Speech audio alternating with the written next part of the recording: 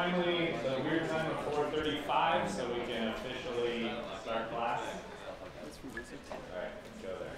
I was going to say good morning. It's definitely not morning. It's definitely afternoon. It's almost night, so saying good night's very weird. Good evening. It's not really, it's 4. Alright. Good afternoon, everyone. Welcome to CSE 545. I see a lot of familiar faces in the audience. That is cool, and I see some new faces, and that's also really good. My apologies, I wasn't able to be here last week. As I was telling some people, the National Science Foundation, who funds my research, they said, hey, we need you to be in DC for 3 days. And I said yes, because they fund my research. So you should have taught class there. It's a good lesson to learn from your careers. If somebody's paying you to do something and they ask you to be somewhere, you should be that place. Okay. Cool. Any questions before I start? I know there's a question about MCS portfolios that I'm going to answer soon, but yes, this is an MCS portfolio class. I'll be adding instructions to the syllabus. Anything else? Yeah. Office hours probably up this week. Yes, we already decided on office hours. I need to post them. Yes. I don't feel like we necessarily need them yet, but we'll have them and we will be available. Anything else? All right. Let's see if this works. Okay. So, as I hope you talked about on Monday, the point of this class is security, and specifically software security. So my philosophy when viewing this class is you need to understand what makes software insecure before you can even think about building secure software. And so that's really what we're going to explore in this class is what are all the ways essentially that software can break, and how do either programmers have problems in creating software, so there's vulnerabilities in the software themselves. How can maybe the software be misconfigured or misinstalled so that there can be vulnerabilities? And so we're actually, and in my mind, just at a high level understanding about vulnerabilities is absolutely not enough. You need to actually put your theoretical knowledge to the test and actually craft and create exploits.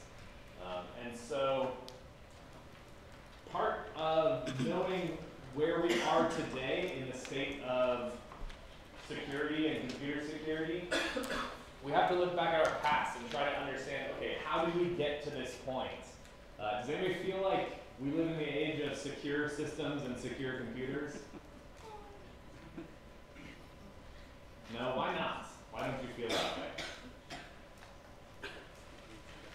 There's major hacks every day. Yeah, major hacks every day, like what kinds? Yahoo. Yahoo? There are multiple Yahoos. Yeah. What other hacks? OPM data breach. So for those of you that don't know, the Office of Personnel Management, I believe, was it last summer or the summer before? I think it was last summer, right? They were breached. So the Office of Personnel Management has all of the data on everybody basically in the military and in government agencies. So if that wasn't bad enough, getting all that private information, they also have all of the information from people who've ever applied for secret or any kind of clearance. So has anybody gone through the process of getting clearance? So some people, yeah. So they ask a lot of personal questions, and whoever hacked that OPM database now has access to all of these sensitive personal questions. I've only been on the outside. I've been interviewed for these questions, and they ask me things like, is there anything that this person could be blackmailed with? Like, are they loyal to the United States? Like all these questions. You have to put all of every place you've ever lived. You have to put every place you've ever worked. All of your spouse, your children. All this information is in this one database, and it got hacked and leaked. And so you think now somebody really has all this information, and not on random people, but on the people who we're entrusting with secrets. Yes. Question? No. Oh, I thought that's what I had. Sorry. Cool. So, in order to kind of look at where we are nowadays, right? Nowadays, I think you shouldn't be too scared. Is anybody so scared of security that they're not using the internet? Right? That seems insane, right, to think about. But you'd be a lot more secure if you were, but your life would probably be measurably, probably worse, I guess we can say. Worse in a lot of ways. So to understand where we are today, we need to look back at the history and try to understand how we got here. And so, really, I mean, kind of the birth of computer security really started with the internet. And the internet, and I'm still going to capitalize the I in internet probably until I die, because I believe that is correct. So the internet is really a network of networks, right? As opposed to an intranet, which is an internal network, right? The internet is composed of networks of networks. So we each have our own network, and we're talking to other organizations to try to route traffic. It's a capital I because it is the internet, one internet. And this is the whole idea and we're going to actually go into a lot of detail about networking and routing and how this stuff actually happens at the technical level. But for now, we can say that it's really, so we have autonomous subnetworks, right? So ASU, well, technically CenturyLink, the CenturyLink runs our network, but ASU owns a network space, right? But when we want to access Google.com, that doesn't exist in ASU's network, right? We need to go outside of ASU's network to get that information from Google.com, and which sends us our results back. So really, the internet is how all of these autonomous networks talk to each other. The beautiful thing is that it has a very open architecture, so all of the protocols are documented out in the open. So this actually is great from a student and educational perspective because you can study exactly how these things work. And in regards to security, you can actually study these things and look for vulnerabilities in them. And it's easier because these specifications are open. And you have this interesting interplay. I believe it was Twitter that was taken down. I mean, Twitter's always going down every now and then. But one of the ones, no offense to anybody from Twitter, one of the ones I remember is when another network accidentally started advertising routes for Twitter. And they said, yeah, we're Twitter. And so all Twitter's traffic went to this one network, and nobody was able to actually go to Twitter. So this is part of the problem. So part of the issues with the internet are not just technical, right? Technically, you have these independent entities, these independent networks, and so that creates a lot of political kinds of problems that can come up. And I think this is kind of just, internet is really important. I don't know. That would be an interesting experiment. Try living your life with no internet for a few days. You can probably do it for a few days, but for an extended period of time would be incredibly difficult. So, the internet history. So the history of the internet. In the 70s, DARPA, the Defense Advanced Research Project Agency, created and funded what they called the ARPANET. And this was back, pretty long time ago, 1969. They had 4 nodes on the internet. What were those 4 nodes? Universities. They were 3 of them were universities. Which ones? UCSB. UCSB was one. Stanford. What was that? Stanford. Stanford was 2. Utah. What was that? Utah. University of Utah. Berkeley. And Berkeley. Yeah. No. Wait. Now you have to look. Okay. I don't actually remember. This is a lot. This is a good guessing game. So UCLA was 1. UC Santa Barbara, the Stanford Research Institute. I knew Stanford was in there somewhere. And so why was Utah added? Private. It was private. No. What was that? Outside California. It's outside of California for political reasons, right? Because DARPA's funding money for this project. They didn't want to be seen as just dumping a bunch of money on California. So they included an organization that was outside of California. Probably a similar reason for SRI's inclusion, because they're a private research institution, and so they're not a university, so they got the not-university diversity there. And one of the coolest things I love always looking at is this is the connection. So this is the 4 nodes of the ARPANET, which eventually became the internet, and this is the systems that they were running on this network, right? So it's actually, it kind of blows my mind to think about where we are today with literally every one of your cell phones and laptops is accessing the internet and talking on the internet and accessing all these services. And it started here with these 4 nodes. Right? It's pretty cool. And the original networking protocol that they used was called the Network Control Protocol. We'll see why it's important in a second. So in the 70s, it was very much a research thing, right? So this is just something that researchers used. They were trying to prove that you could have computers and machines talk to each other over these networks. In the 80s, they had, so people that are familiar with networking probably know this. In 1983, they had what's called a Flag Day. So basically, everyone using the internet at that point decided, you know what, NCP is not very good, and to be honest, I don't remember exactly why. We're going to move to TCP and IP. And so they all decided on this day to shut down all their computers, install the updates to update the operating systems to use TCP, and then brought everything back up. Could you do this nowadays? No. No. Think about how insane of a task that would be. They could actually, I've actually seen, I should bring a picture. So one of the professors at UCSB had a phone book. It's about this thick. I believe it was from the 80s of the internet. So you look through there, it's IP addresses, user, administrator names, and phone numbers for every machine that was on the internet. So yeah, you could actually organize this, right? You could call people and say, yeah, you know, there's this really big problem, we need to upgrade the network. Okay, when do you want to shut down the internet?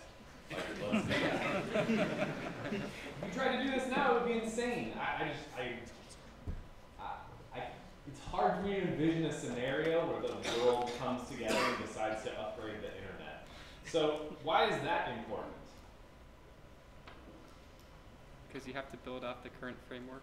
Yes, this means we're stuck with basically TCP or IP, right? So if you want to propose a new alternative, you say, oh, I have a much better way of routing packets.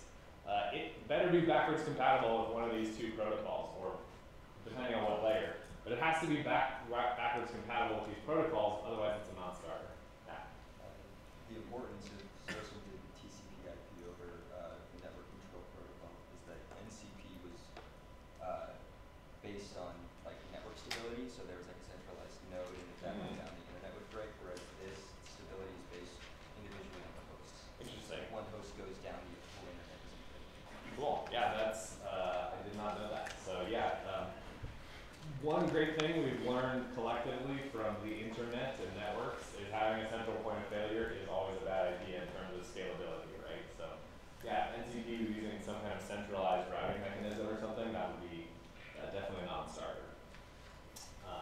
So, also in the 80s, the impact thing is DARPA funds the development of Berkeley Unix, and they, as part of that, their TCP/IP stack kind of became the standard for open source software that was used by a lot of things. And then finally, we actually had this evolution. Instead of ARPANET just being researchers being paid to create this, organizations started to realize that, oh man, this internet thing actually is useful. Like being able to send email from one machine to another is very nice. And so MilNet is the military network.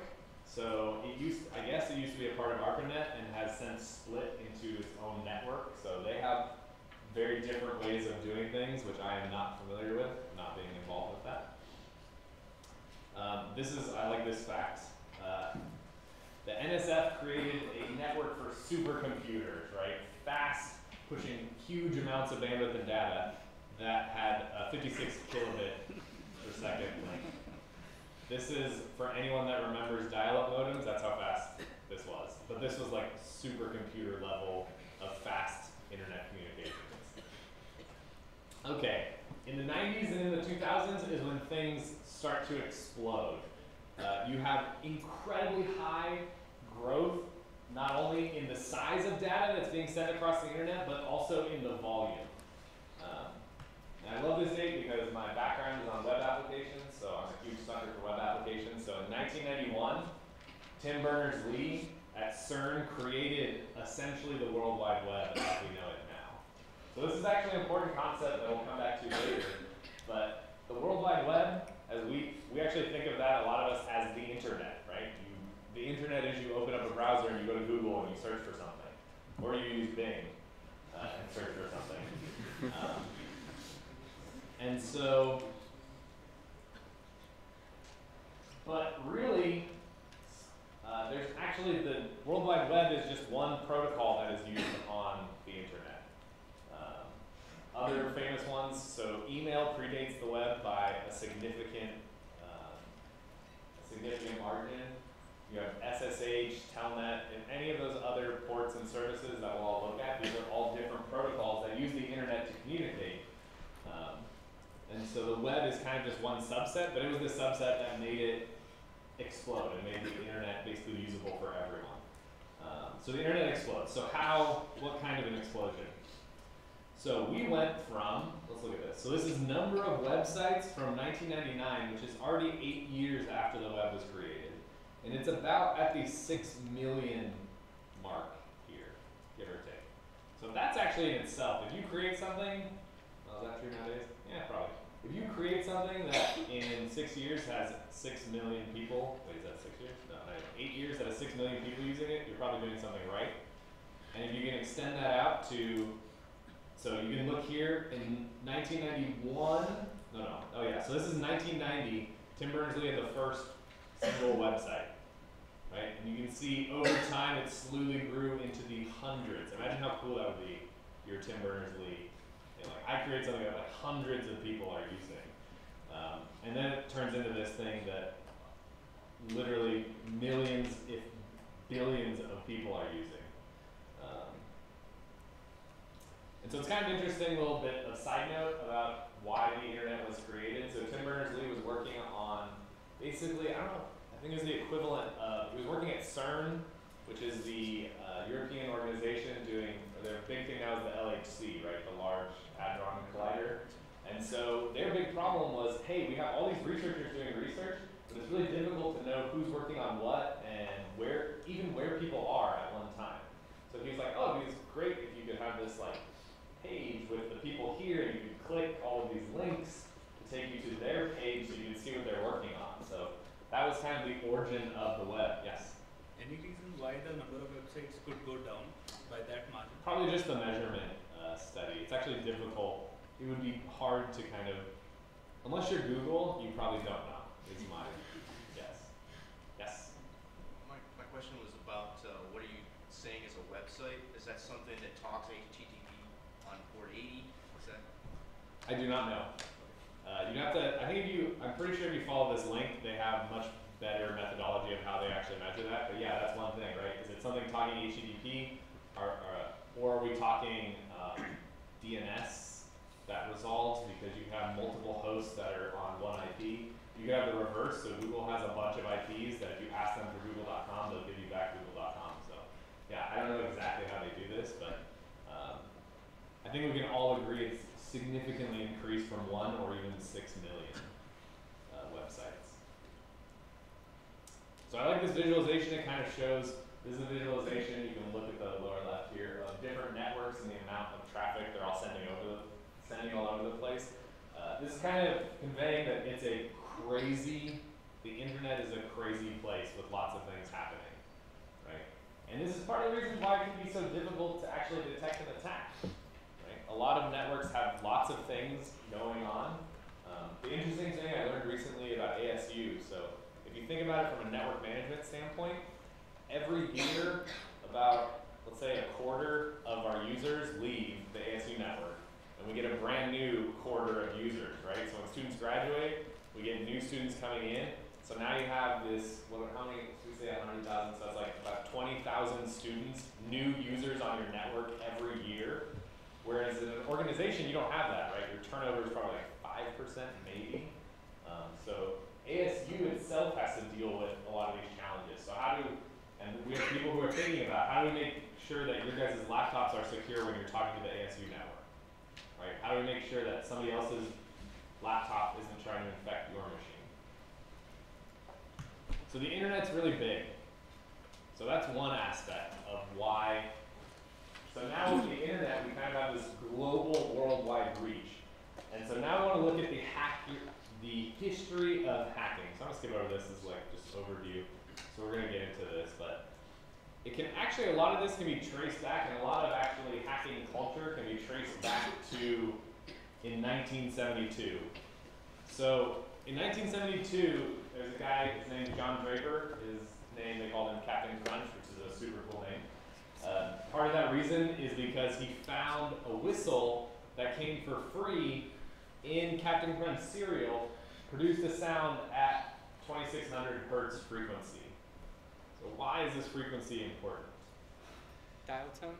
Dial tone. What about a dial tone? What's a dial tone? I don't use a cell phone. So it would make a noise, have like a series of noises, and then that would determine where you were gonna call to. I guess that was like the So control. back in the thing of the days of landline, right? You would pick up a phone and you would hear the which may be off tone, but that's fine. And then you call a number. What you're actually doing is sending a signal to the router that's basically an AT&T saying, hey, I want to call this number, and then they would call something else. So it turns out that 2600 frequency was used by AT&T to authorize long distance calls. So I also know it may be impossible to believe. Back in the day, you couldn't call any number at any time for free. You could only call local numbers for free, and you had to pay per minute to call somebody in a different area code. And the way that they would do that is essentially the phone lines would emit this frequency kind of over the voice channels to tell people that this was an authorized long distance call. And so this, along with other things, led to the birth of what's called phone phreaking. And the idea there was, let's make phone calls for free because we can essentially trick the phone network into thinking that we're making this call for free. So part of that was that sound, that the sound of that 2600 would do a certain thing and let you in. And so he discovered this, and then he built a blue box. And what this blue box did was basically had different buttons on it that would allow you to have different dial tones and different tones. So then information would proliferate about, and you could you do crazy things like bounce your call like across the world before connecting to somewhere else, all using these little devices. His story is actually kind of sad. He was sentenced to 5 years probation for phone fraud. And the question though is, why do we care? Why do we care about Captain Crunch, besides it being a very cool name? He exploited what?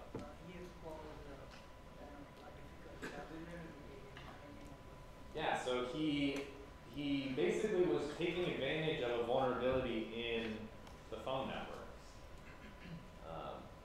That vulnerability being, hey, maybe the switches and servers or whatever, well, they're not servers, but maybe the switches shouldn't be talking to people through the same line that you're sending voice data on. Right? That voice data should always send voice data. You shouldn't ever interpret that as commands like make this call for free. And so that really kicked it off. There's a whole, if you want to, I bet the Wikipedia, I haven't read it, but I've read other articles. The Wikipedia article for this is probably really good. There's a whole culture about phone phreaking. They found out that some people could actually do the frequencies just by whistling. And so they would be like natural born phone phreakers. They actually would like explore the network. So they like, and they're on the outside. So they had to reverse engineer a lot of how the phone networks were working. And so they do that. They basically compile all this knowledge about how the phone network, sometimes more than the AT&T employees themselves. And so yeah, it's a very interesting mix of kind of this. And this is really one of the starts of hacking culture, is this phone phreaking. So, moving on a little bit more up to date and more kind of in the vein of what security we're talking about. So in 1973, we had Bob Metcalf wrote an RFC. So what's an RFC? Somebody want to go instead of mumbling all at once? Yes. Request for comment. A request for comment. What is it used for? Someone else? Standards. Yeah. So this is kind of the way that if you want to standardize something on the internet, the typical way, and there's a whole process now, is you submit an RFC. So all of the DNS is defined through this, email, SMTP, the HTTP protocols are all defined on there, IP, everything, TCP, everything's in an RFC. And so I really like this quote from this RFC that he wrote. So the title may give you a hint that it's not actually a protocol. It's called "The Stockings Were Hung by the Chimney with Care." And he states, "The ARPANET computer network is susceptible to security violations for at least 3 following reasons. 1, individual sites used to physical limitations on machine access have not yet taken sufficient precautions towards securing their systems against unauthorized remote use. For example, many people still use their passwords, which are easy to guess, their first names, their initials, their host name spelled backwards, a string of characters which are easy to type in sequence." Why is that string of characters easy to type in sequence? It's on the keyboard. Yeah, the bottom row of the QWERTY keyboard. Is this still a problem? Yeah. Yes, it's been a problem since 1973. It's still a problem in 2017. Okay, some more things. The TIP allows access to the ARPANET in a much wider audience than is thought or intended. TIP phone numbers are posted like those scribbled hastily on the walls of phone booths and men's restrooms. Huh. That's weird. The TIP required no user identification before giving service. Thus, many people, including those who used to spend their time ripping off Ma Bell, who is he talking about there? Bell Corporation. Yeah, the phone freakers. He's talking about the phone freakers and Captain Crunch. Get access to our stockings in a most anonymous way. So the TIP was how you could get access to these systems remotely. So it allowed you to kind of call into these systems. And so they're saying, like, nobody's securing these numbers, and once they call this number, they have access to our systems, right? So there's no way to authenticate who's actually calling this number. This is an interesting one. There's lingering affection for the challenge of breaking someone's system. This affection lingers despite the fact that everyone knows that it's easier to break systems, even easier to crash them. Is that true? So let's kind of pick it apart. So is there still a lingering affection for the challenge of breaking someone's system? Yes. Yes. Why? What is it about it that makes it cool? You accomplish something that no one else can do. Ooh, you accomplish something that no one else can do? Is it actually the act of breaking into their computers? I mean, I don't know. For me, that really, it's more of like a criminal motive, right? When you talk about somebody else's computer. Fundamentally, I look at it in 2 ways. So kind of like forcing a system to do something that it wasn't designed to do, right?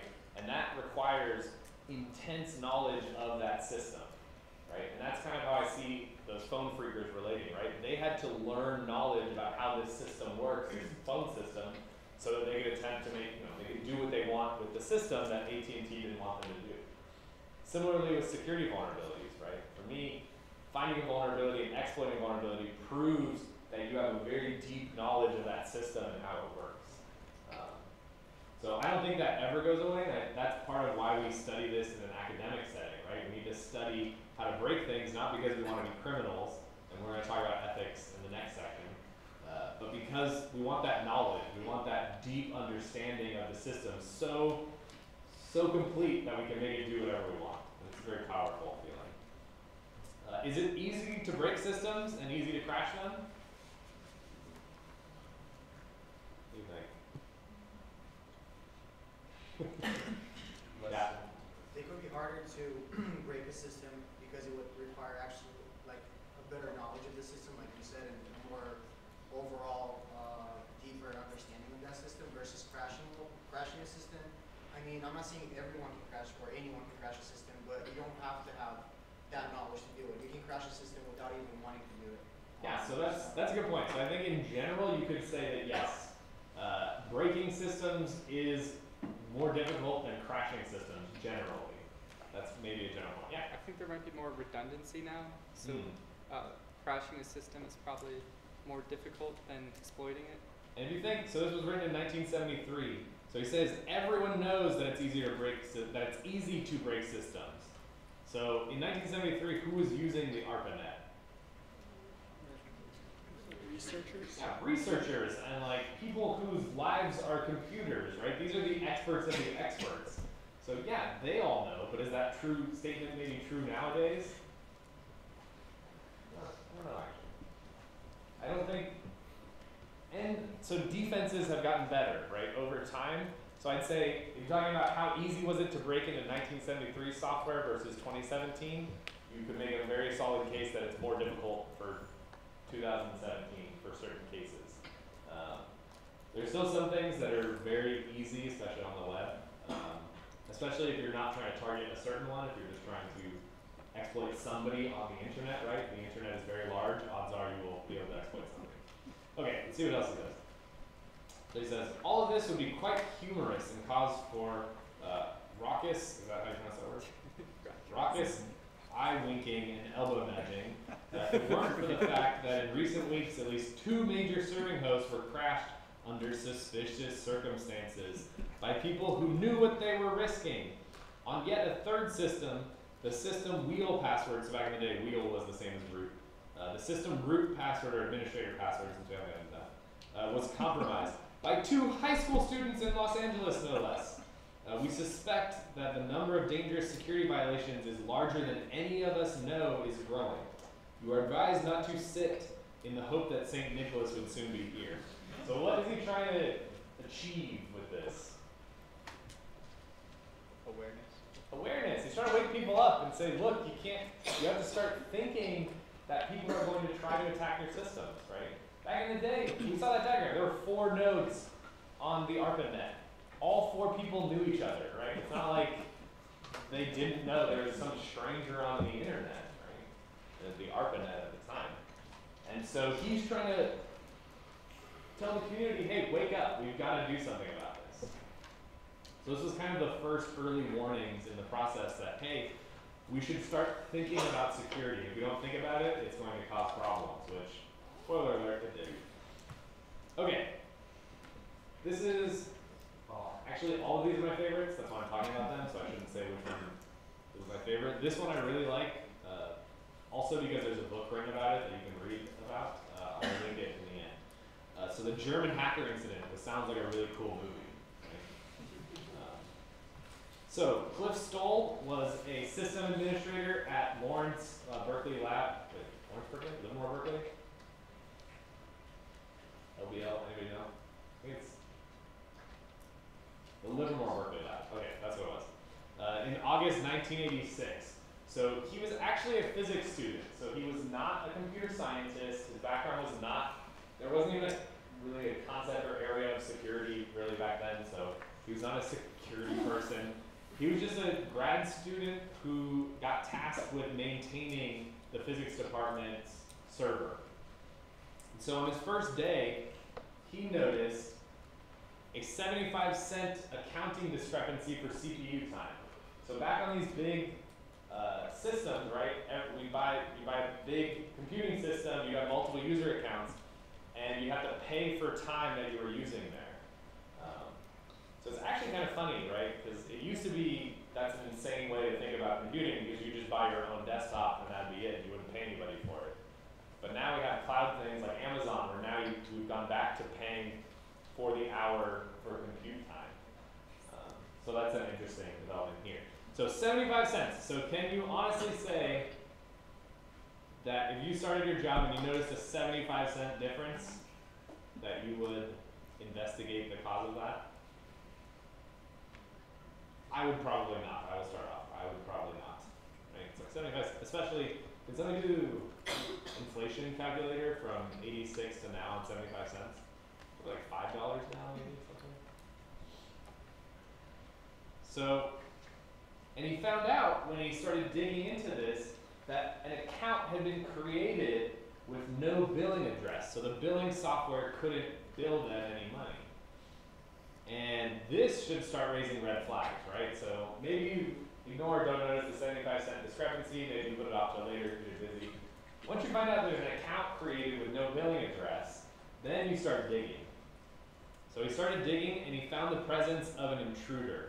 So he found that somebody had broken into their system and had created this account and had given them remote access, and they had a backdoor access. So he freaked out and he basically called the FBI and several other agencies to try to track this person. And basically they had him essentially set up a tap on the network. So he set up this crazy system where he got a page text, you can say, if you know what that is. He got a page whenever the attacker logged on, so he could ride down on his bike and like start the tap software, so it would do printouts of everything that person was typing. And so, using this, he monitored the intruder and was able to find out who they were and how they gained access. So it turns out it was a configuration problem in Emacs, which is an editor that was installed on these systems. And you know, Emacs, as people like to claim, will do everything. So it can work as a mailer, so it can use the move mail program to move a user's email where they're stored in var spool to their home directory. How that should read. And the administrators there had configured it saying, oh, move mail should have root administrator privilege. It should be able to do everything, right? It's got to move mail around, right? Well, it turns out that this opens up a security hole, which now move mail allowed anyone in the system to move files to any directory. So anybody can move any files anywhere they want. So he exploited this bug to basically substitute his own copy of the @run program, which is ran every, I can't remember how much, but every, we'll say hour. And so what that program did is after it was executed, it would copy the old @run program back, thus covering its traces, and then would create the fake user account. So using that, he was able to get administrative access to the server. He created those fake accounts with no billing addresses. He created a backdoor program. And this is where it takes an interesting turn. He used this system to connect to military systems on the military network. So this was back when ARPANET and the military net were on the same system. And the LBL lab was doing a lot of government research, right? So they were working with military organizations. And his research found, so remember, so you gotta think, the attacker's coming, connects to his system, and so he can see every command that's being sent.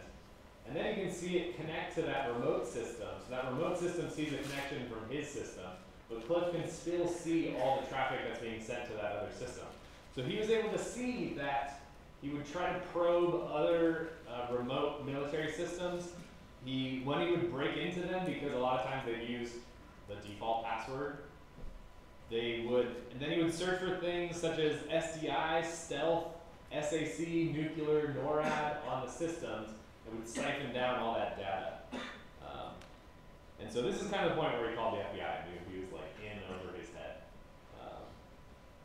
So with the help of the FBI and the German agency, he was able to trace the intruder to Hanover, and finally in 1989, they actually arrested somebody who was working for the Eastern Bloc trying to get information about the US.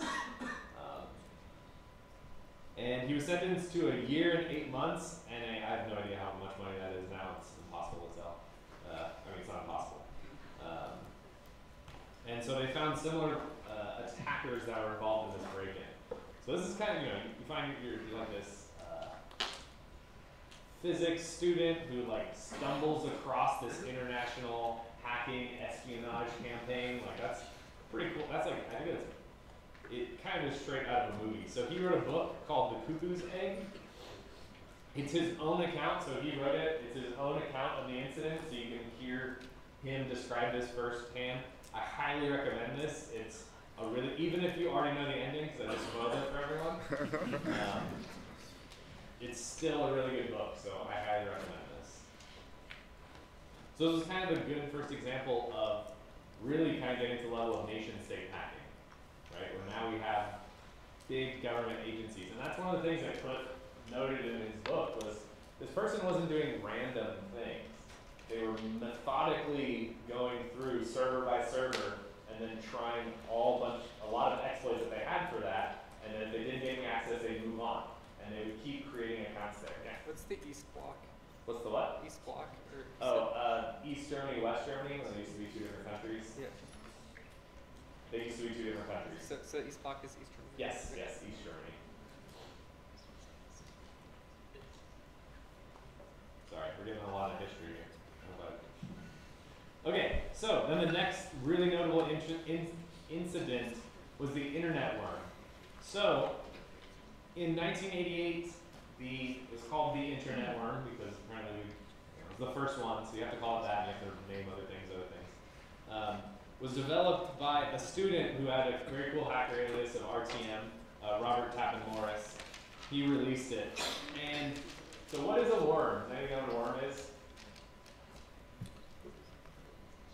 It's a software exploit. Replicates over the network by cloning itself. Yeah, so it's a piece of software. It takes advantage of a vulnerability, so it will scan the network, find other computers that are vulnerable to the same vulnerability, exploit that vulnerability, copy itself over to that machine, and run on that machine to then scan all the machines that that one can find to copy itself. So in this way, it spreads throughout the network, basically like an infection, like a viral infection. So there's a lot of debate, and I will go into it, about did he deliberately do this? Was it accidental? Was he just developing this for fun and it kind of escaped him and got out of hand? I believe his, well, I won't go to that. You can look up more stuff about this. So it turns out what happened was a mistake in the replication procedure led to basically unexpected proliferations. The idea would be when you scan other systems, if you've already exploited that system and you've taken it over, why would you want to retake it over? Unfortunately, he had a bug in his code when he was checking for that, and so machines would continually get infected with this worm. So now remember, this isn't your laptops or servers nowadays where we have 64 cores and 32 gigs of RAM, right? We have very limited CPU power, very limited memory, and you're trying to run now 10s or 15 or 20 of these worm programs would just bring the computer to a grinding halt and nothing could happen. And so how they fixed it? They turned everything off.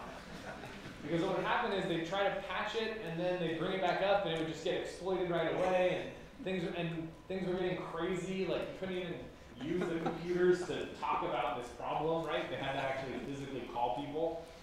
And so they basically were like, shut everything down, everyone patch everything, and then we'll bring everything back up and it'll finally stop. And so, yeah, so damages were estimated to be on the order of several $100,000. So if we turned the internet off for a day, damages would be several $100,000. Can anybody even come up with a reasonable estimate?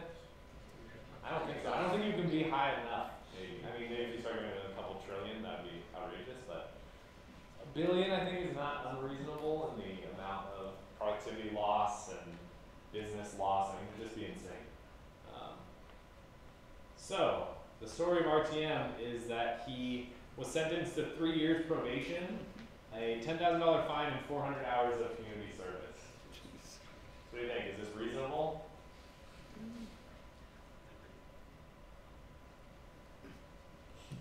I'm not a lawyer. Not a lawyer. You're a person, though. You can get evaluate those. Yeah. I mean, back then it was probably reasonable in the sense that they didn't really realize how much more dangerous this could be nowadays, for example. So, because they had a solution to it, so they couldn't think, like, I don't know, 20, 30 years ahead and think about how this can affect us nowadays if it weren't to be solved. Yeah, so it's kind of, you know, he gets a little bit of leeway because he was the first, right? You know, you can always claim you don't really know what's going to happen when you do this because you're the first person that's ever done it. The second person to write a worm should know better, right? And so, yeah, you know, it's interesting. I can see both sides. One of the important things that was created as a direct response of this result, what they realized is, you know, once you as an administrator found yourself under attack and all your machines are down, what do? Like, there's nobody to talk to. There's nobody to, you can maybe talk to other administrators, but what they created was an organization called CERT, which is the Computer Emergency Response Team, who their job is basically they will disclose vulnerabilities, they will raise alerts when there are problems in the internet. You can go to them if you find a problem, they will help you fix it and to notify affected parties. So they've kind of become the place for talking about, so that now basically as a community we have this place that we can go to talk about these things. Digging into the worm a little bit, because it's very cool from a technical standpoint, So as we talked about, worm self-replicating program. It worked only on Sun 3 systems and Max computers running BSD Unix. The worm had two parts. It was really cool. It had a main program and a bootstrap program. So first it would get, and actually so this is when you start like digging into this, you're like, huh, this was pretty sophisticated. Like it wasn't just like a complete accident where you're just coding something for fun. It used multiple vulnerabilities to exploit these systems. So there was an exploit in the finger daemon. So this, before poking, there was a finger service, which basically would give you information about a user. So if you want to know about user adamd@asu.com, you could say finger adamd@asu.com. And it would return the information that I had publicly about like who I was or whatever. So there's a buffer overflow there. It's pretty classic. We'll get into this later, but very classic. Just get all of the line that's sent from finger from the remote connection, and then cause an overflow. There's a bug in sendmail, which was a mail send command. It, had a debug option, which sounds great if you're trying to administer sendmail. Anybody administer a sendmail system? Yeah, is it fun? No, it's horrible. Sendmail's configuration is awful. I'm sure it wasn't any different back in '88. And so they had a debug option. So if you're remote and you're trying to interact with the system, you could say, oh, debug this, and specify the exact command to run. Well, there's no authentication there. Nobody knows who you are. So you could just connect to that and say, hey, run this command, and it would execute this command. So it had two vulnerabilities. Once it exploited one of these vulnerabilities, it translated a bootstrap program, which was 99 lines of C, which is actually kind of crazy to think about, but this is how you can get really a cross-platform worm, right? Instead of sending over a binary, he sent over a C program, compiled that program, ran it, and then that would cause the main program to be transferred over depending on which version it was, which is pretty sophisticated. I mean, even doing this on your own is kind of tricky, like nowadays. So the main program, right, so the worm needs to spread. So that was the infection vector, and now it has to spread. So the first part, it gathered information about all the network interfaces that were currently in use and all the current open connections. So what computers, what IPs are we already connected to? And then it would try to just use the finger vulnerability, the sendmail vulnerability, or what's RSH? Remote shell. Remote shell. So it's the precursor to SSH. So this is exactly like SSH, but without the S. What's the first S in SSH stand for? Secure. Secure, yes. So this was sending everything in the clear. And oftentimes what people had back then is they knew, like we know now, typing passwords suck, right? I mean, it gets in the way of doing things. So they would set up relationships between machines, like, oh, if I'm the admin on this machine, if I RSH into this other machine, I can just RSH in as admin, because I'm the admin here, I need to be the admin over here. And so the worm took advantage of these trust relationships. So it would try to just RSH into these servers to see if we get in. It would also basically perform reconnaissance on the system it was on to try to find out who were these trusted hosts. So it would read basically the etc host file, the rhost file, which is a list of remote hosts, a forward file, which is how your email gets forwarded from one machine to the other, and then it would try to RSH into those things. It would also perform a password cracking attack. So it would try to crack the passwords of users locally. Yeah, the more you learn about this, you're like, oh, this is pretty sophisticated stuff. And on each, so the problem then was on each successful break-in, the bootstrap was transferred, right? And then a new version of the worm would get executed, and then it would keep spreading, right? And this was even a problem even for machines, that weren't necessarily vulnerable. Even if you have a machine that's not vulnerable, if everybody else's machine is vulnerable with 10 copies of this worm, they're trying to connect to every machine on the network. It's just going to bring your machine down too. So that's why they needed this coordinated effort. Any questions on this? I really like this one. This one's a cool one. Cool. So there's another link here for more information about the internet worm and the worm. It's really interesting stuff. I think, and a lot of this stuff is still relevant, right? Password cracking, just like we saw in the RFC, right? Users choose terrible passwords. It's like, it seems to be a fundamental fact of computing and security. Okay, next up on our list, Kevin Mitnick. So anybody know this name? Heard this name? Some people. So he was actually one of the first, well, one of the most well-known hackers. So in 1982, he had a one-year probation for breaking into Pacific Bell's offices. Presumably, he was trying to maybe figure out some stuff about how their systems worked. He then enrolled at USC and used campus machines to perform illegal activities. He had 6 months in juvenile prison in Stockton, California. In 1987, he breaks into SEO, which we'll look at. He then enrolled in another institution, misused campus systems, was expelled again. In 1988, he broke into DEC and stole software. He was caught by the FBI and he served a 1-year sentence in Lompoc. In 1992, he violated probation and went into hiding. In 94, they issued a $1 million warrant for Mitnick's arrest. This is like a guy who can't quit. In 1994, he was accused of hacking into the SD's, the San Diego Supercomputing Center. So yeah, this is a pretty long list of crimes. Although if he was really good, would he get caught so much? I don't know.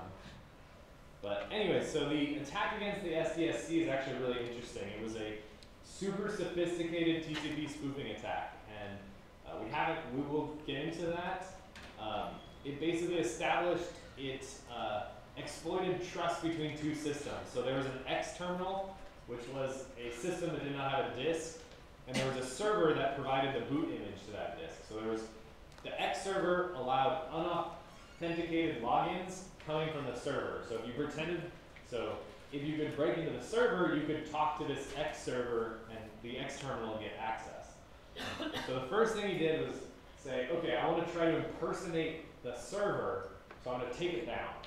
So send a bunch of packets, cause a denial of service, cause it to crash, right? So the server can't respond. Then you impersonate server, you pretend to be the server, the X terminal thinks you're the server, and you can basically, this command RSHs into S terminal. Basically this line adds allow everyone to RSH into this machine. So this is the .rhost file. And you can find out a lot more information about here into this attack. There's actually apparently there's a lot of controversy here around, was it actually him or was it somebody else? I don't know. You can read this and kind of try to make up your mind. The story continues. In 95, the FBI arrested him in North Carolina, finally. So, what was that, like 3 years on the run, something like that? That's actually pretty impressive. Yeah, well, 94, about a year. So then in January 2000, he was released from prison after 5 years, which is a lot longer than RTM got, right? And he was on probation, which forbid him from using the internet or from sending email. Yeah, I don't know if they still do that nowadays, but it would be difficult. Like you'd have to have somebody else do it for you. Like, what would you do? How would you talk to people? I don't know. So finally, in January 2013, he could finally surf the internet after 8 years.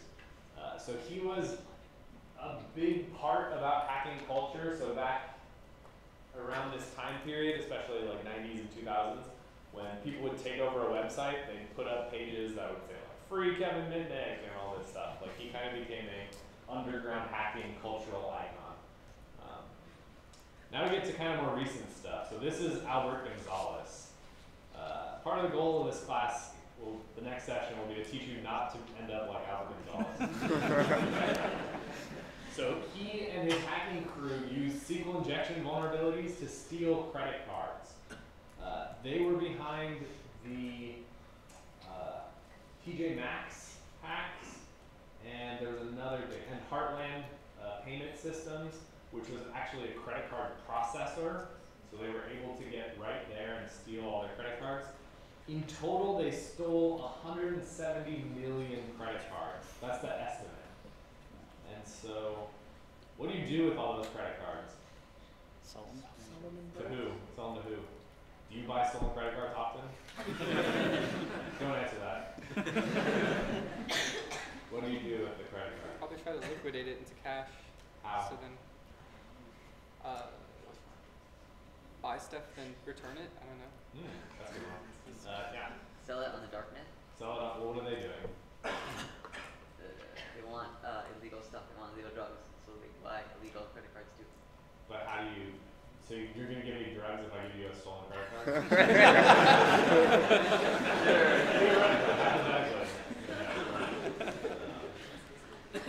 Yeah.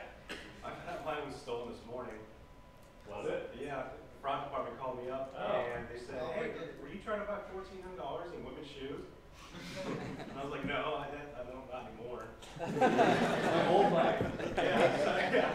So yeah, I found out they stole it somehow, and I just have no idea how. Yeah. So hopefully by the end of this class you'll realize you may never know, and you have to be fine. Yeah, as long as I give my money back. Yeah, that's the important part. Somebody's So, enjoying a lot of shoes. so what they'll do is, so just with the credit card number, what they'll do is they have facilities to make fake credit cards. They'll take the card, they'll put your number on that card. If they're really good, they'll even put your name on there if they know the name that belongs to that card. And then, so usually what will happen is the person who steals the credit card usually doesn't want to turn it into cash. So they've actually, the underground market has turned into this underground kind of like service-based market. So you have people who steal credit cards and then they sell them to other people who take those credit cards and try to extract value from them. So they will hire people or have their friends, like, they'll create the cards and they'll try to go to Walmart or go buy a lot of women's shoes somewhere. Maybe it's too much, maybe like 1,000 would have been okay and it would have been fine. Yeah, I guess they crossed the line. Oh, and then one of my previous classes, I was told that like those card numbers go for like less than $1. Yes, they're very, because you have no idea the use, so you have the problem with limits. How do you know how many limits? You have all this fraud. Yeah, so they can, especially if you're just doing like if you're unknown, then people won't know how good your cards are, and so you have to sell them for less. I don't know. I have a feeling that if you kind of start knowing people and you get a reputation, maybe you can drive up the price. Or if people know your cards are actually quality, that would be another way. But yeah, they're actually not worth that much individually. And so, oh, this is right. They broke into Dave & Buster's, TJ Maxx, Heartland Payment Systems, and as a result for his efforts, in March 2015, he was sentenced to 20 years in federal prison. Yes, heinous hacking crew. I actually highly recommend, there is a Rolling Stone article about them called The Fast Times and Hard Fall of the Green Hat Gang. So not only were they into hacking, they're also into doing a lot of drugs and partying, which sounds like I don't know how you do those two things. So yeah, they spent their money on a lavish rock and roll lifestyle, which is kind of crazy. So don't be like him, 20 years, federal prison, you always get caught. Some other stories that I like because they take different tacks. In 1999 through 2000, so there's a guy who used to work in Queensland, Australia for their like sewage division, and he attacked the sewage company because he got let go, but apparently he still has his administrative credentials. And so he caused raw sewage to overflow in Australia. And so hundreds of thousands of liters of raw sewage flowed out into the water. Literally, like, marine life died, creeks turned black. It was obviously a horrible smell. And so, yeah. So ultimately, he was convicted of 30 counts of hacking and sentenced to 2 years in prison. Right? So this is kind of a good example. I really like this example for two reasons. A, because of the physical effects of this hack, right? So, he didn't just break into a system and steal things. He caused real world damage from his actions, which especially now when you think about power systems are networked, even if they're maybe not accessible from the internet. So what could somebody do to a power system if they wanted to? In addition, addition, the other thing that's interesting, right, is he was an insider. Right? He was an administrator of the system, and then they fired him, and so he used his, so he should have been cut off, you know, all of his access, everything, but for whatever reason that wasn't done, and so it caused them a lot of harm, and the environment. So there's a lot, the web is kind of, web defacements have kind of gone down over the years, but they used to be a really big thing to prove you were cool and elite hacking crew. You would break into a website and put up an HTML page that was like, we are elite hackers, or you'd say free Kevin Mitnick and we are elite hackers. There was, in the early 2000s, there was a wave of worms that was just insane. So these have names like Nimda, Code Red, Slammer. Some of these, I think, maybe it was Slammer or Blaster would they would just spread incredibly fast. They would take advantage of vulnerabilities in usually Windows systems, right? And every computer on the internet was running Windows, and so they would exploit just vast numbers of machines in a small amount of time. And Blaster's author was 18 years old, which kind of goes to the fact that kind of anybody can do this. And the last thing I wanted to end on is more recent stories. So not only so, Albert Gonzalez is pretty recent, we have the OPM breach. The very interesting thing is the report from DHS and FBI that was released in December 29 called Grizzly Steep, Russian malicious cyber activity. So essentially what this report, it's very light on details, but what this report basically says is that, let's see, I have the words here. So it describes cyber operations attributed to, quote, Russian civilian and military intelligence services to compromise and exploit networks and endpoints associated with the U.S. election, as well as a range of U.S. government, political, and private sector entities. Have you heard this? How are all your hands not up? Probably a lot more. Yes. And the interesting thing here is they detail 2 spear phishing attacks. So what's a spear phishing? What's a phishing attack? Is that where they send a fake email out? And do what? And try to lure you into like give your credentials to update something? Yeah, so I would spoof an email to you, or send you an email and say, hey, this is Google, you need to change your password. And you would click on that link, but instead of going to Google, you go to my web page that looks exactly like the Google change password page, and you type in your password to update everything. So that's like broad phishing, as I just send it out. What's spear phishing? It sounds a lot cooler. Yeah, let's go over here.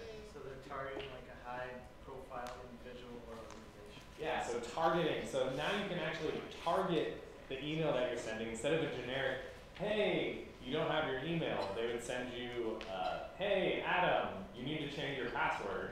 And so it looks much more legitimate. They can even target it towards services that you're using.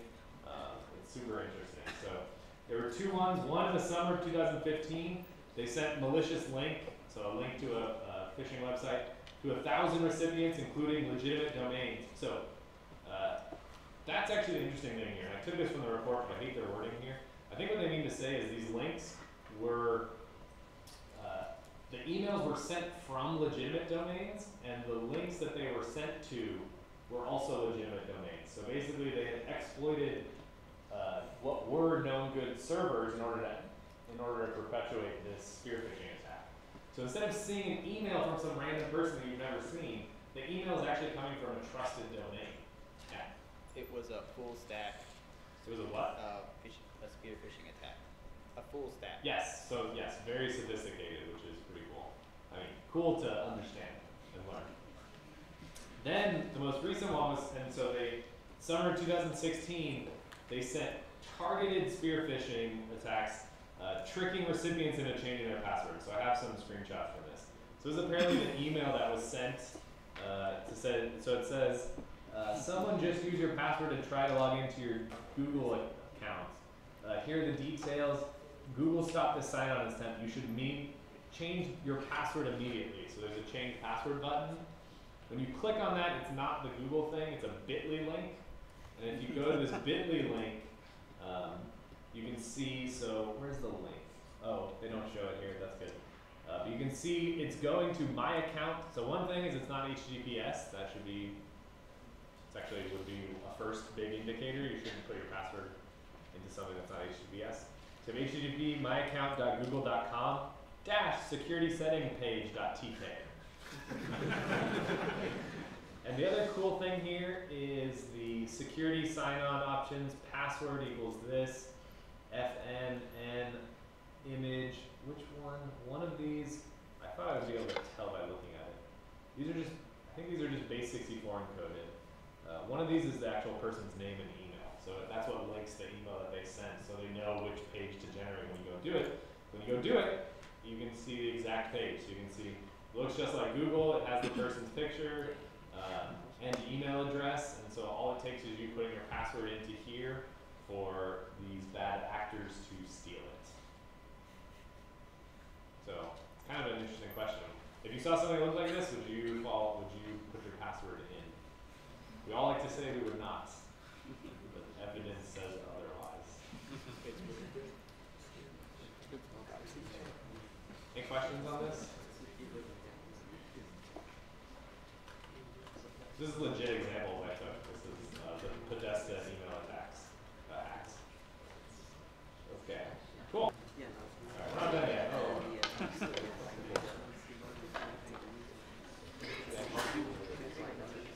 Alright, cool. Now we can knock this out and we're actually back on track.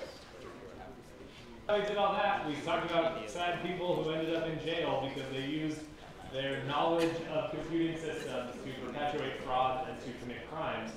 We need to talk about ethics. Okay, ethics is very broad. We're not going to talk about, well, we can talk about doing what's right. So what time is class going to go? 55? 50? 50. Alright, we'll be good. Cool. 50. Okay, so avoiding jail. So, this is actually very critical because I want to make sure, so I need to make sure that, okay, we'll rephrase that. Some people generally have a problem with some of the techniques that I teach you. Some people don't want people to be taught about offensive security techniques or software vulnerabilities or exploitations. I firmly believe that this is incredibly important things to learn, but you have to commit. But the way I can teach this is by getting you all on board with the idea of doing this stuff ethically. So avoiding jail, we all want to avoid jail. Does anybody want to go to jail? No. Not decent amount of foreign students in here. You don't want to do that. It's pretty easy. Don't do anything illegal. Yay. Okay, we're done. Ethics done. Just kidding. So in a hacking contest, what does this mean? So what do you think this means in the context of hacking and security vulnerabilities and exploits? Not exploiting. Not exploiting what? Others' computers. Yes, others' computers. This is the key. So you can never, ever, ever hack into a system that you do not own or have permission. Right? And does that mean permission from me? Yes. No.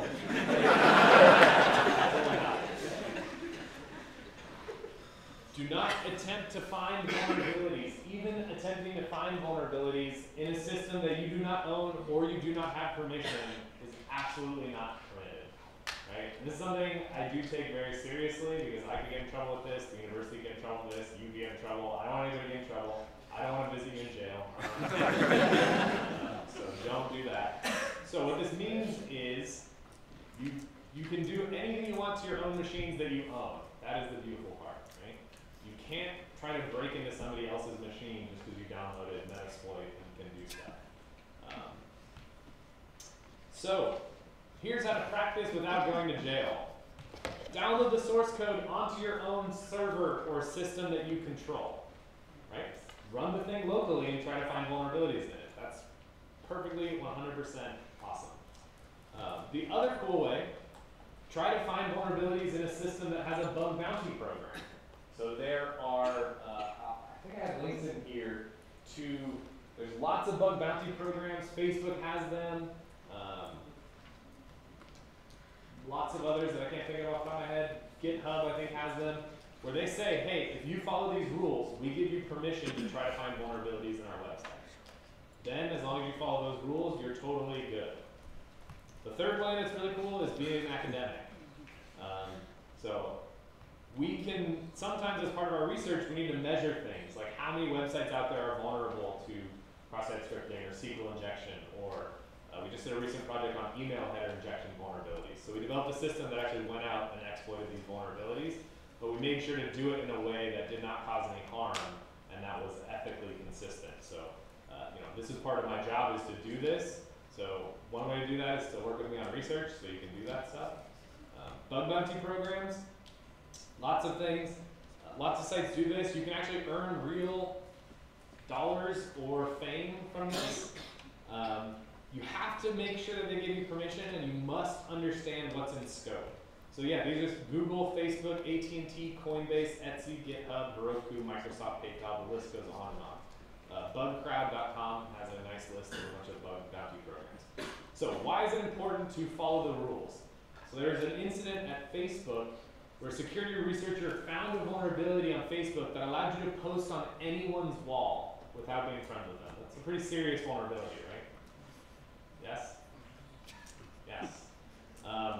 Unfortunately, this researcher tried to communicate with the Facebook security team to let them know about this vulnerability, and there was an English barrier there. The person, I think they were Turkish or something, they weren't a native English speaker, they really weren't explaining themselves properly, plus the bug bounty people have like thousands of these reports, and a lot of them are garbage to go through, so the communication broke down, and so the researcher then decided, well, I'll just post on Mark Zuckerberg's wall, and that'll get it fixed.